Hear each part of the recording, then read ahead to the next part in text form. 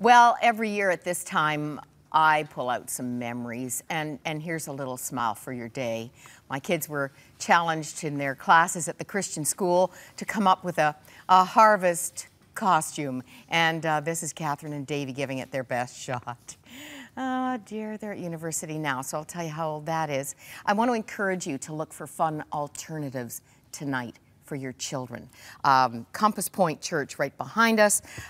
Big Top Bash. Light shines bright. A fun and exciting Halloween night, 6:30 to 8:30, right here behind Crossroads. An evening for the kids. It's free, and a food item for the food bank is requested. I know that Glad Tidings has a skate night for families. So check it out. There are lots of things you can do that will be safer and brighter for your children on this night. 21 years ago, for Kevin Philp, was a very different Halloween than it's going to be this year. And we've already heard why everybody calls him Kip. Welcome back. Great to be here again. Pastor Kip. And I'm not taking you where you don't want to go, because you've told me that your thoughts have been consumed with who you were and what your life was 21 years ago today. Yeah, today is an interesting day. I woke up really just kind of reflecting and thinking what I was doing, my mindset, how I was thinking, the plans that I had for that day, and just how in the world did I get from that to this today. And this is a significant day for me. And because 21 years ago I had a life-changing, life-altering encounter with God. And never would have guessed that I was going to have that happen on the day that it happened in the way that it happened. Now, you didn't hear a voice like Jody did, but I was so impressed that your whole growing up, your mother would say something to you every night at bedtime. It was prayers at bedtime, and we didn't go to church. It wasn't a Christian home per se, but there was always this awareness of God. And Mom, every night, did you say your prayers? Did you say your prayers? And my prayers never really changed. It was, now I lay me down to sleep. I pray the Lord my soul to keep. And it was, but it created this awareness, because even though it was maybe just a bit of a rhyme that I said, I was saying that rhyme to the God that I know today.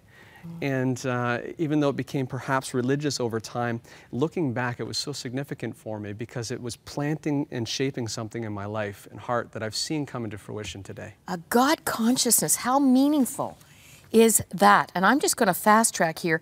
Shockingly, you started using drugs at 12, you were dealing drugs at 13, kicked out of school and moved into drug dealing on a bigger scale. October 31st, 1991, you were partying and you overdosed. Yeah, the plan that day was, because I thought I was indestructible, like so many teenagers do, was to show up and just take all kinds of drugs and give drugs out. And I had the most terrifying experience of my life. And took a bunch of drugs thinking I was going to be fine, and it was just going to be like a typical party night. And I can't really explain fully what happened to me that night. Even to this day, so many years later, I don't fully understand what happened. I just know what was taking place from my perspective. Maybe it was a near-death experience. Maybe it was some kind of psychotic episode. Maybe it was just, I have no idea.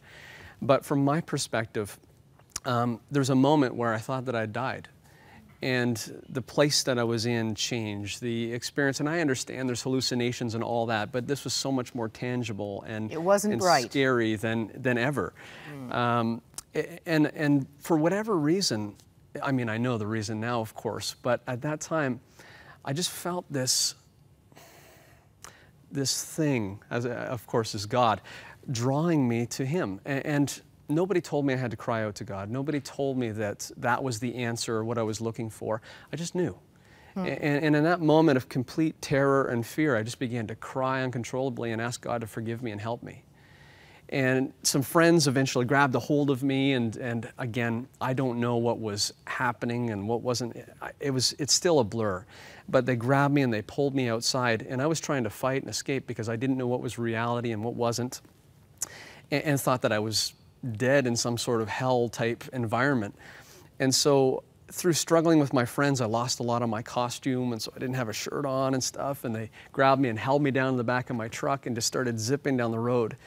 And I fought free from my friends in the back of this truck and jumped headfirst over the side of my truck and just landed in the gravel road in my bare skin and slid down the road.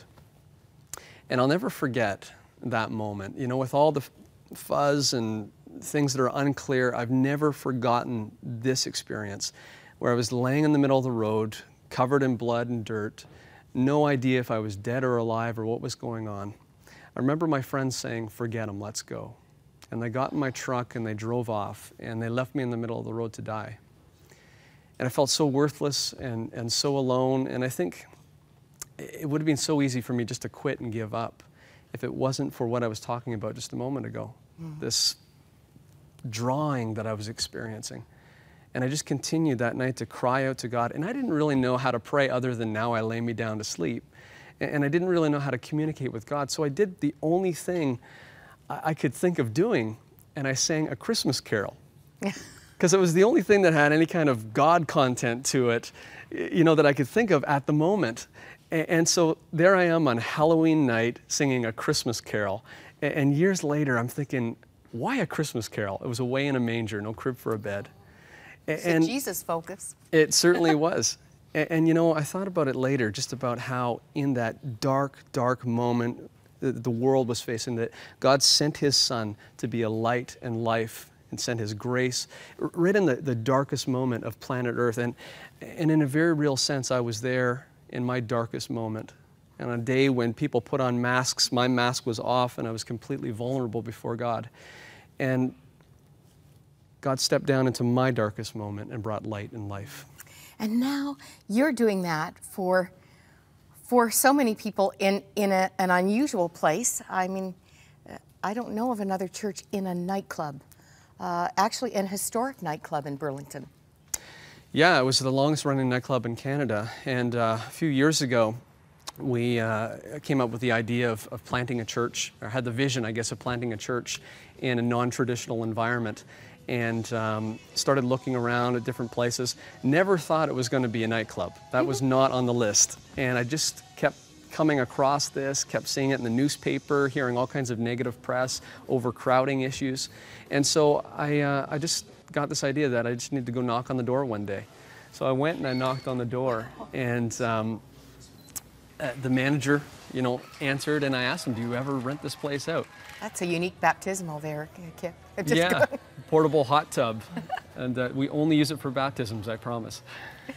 So you were looking just to rent it initially? Just to rent it out, just once a week. They were still operating? It was still a fully functional nightclub. And so they would operate on Fridays and Saturdays, and then we would come in on Sundays and set up and have a church service. And of course, the goal was to, you know, have church in an environment where maybe people who weren't comfortable in a traditional church environment would feel comfortable coming in. We still worship with all of our heart. We still preach the Word of God. We still, you know, do things with the same intensity I would in any other environment. But it was just about changing some of these subtle things to help it be more inviting, perhaps, you know, for people who were searching and didn't feel comfortable taking that step through more of a traditional setting. You started the year with 19 baptisms, you were telling me? Yeah, on our anniversary, we baptized 19 people, mostly new believers. And then just a couple months ago, we baptized another 8. How do you draw people to an unusual setting like this? Is it word of mouth primarily?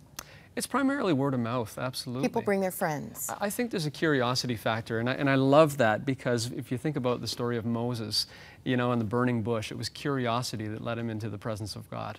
It was, here is a bush, and it's not burning up, and because he was curious, he went into it and found himself on holy ground. And I know that it's a former nightclub, but God is doing such a tangible, powerful work there. And it's amazing how curiosity has led people into the presence of God, and we've seen lives changed as a result. I wonder, with the reality of people, a lot of people moving away from a traditional church experience, if this is actually appealing to those who want God in their lives, but think they don't want what they think church is. Does that sound odd? No, not at all. I mean, we're finding the demographic is getting more and more mixed. And our first couple years, it was a room full of 25-year-olds. And it scared me a little bit because, you know, I've got a 19-year-old now, a 16-year-old, and we've got a 10-year-old. And, you know, and I just knew health-wise that we needed to have a lot more diversity.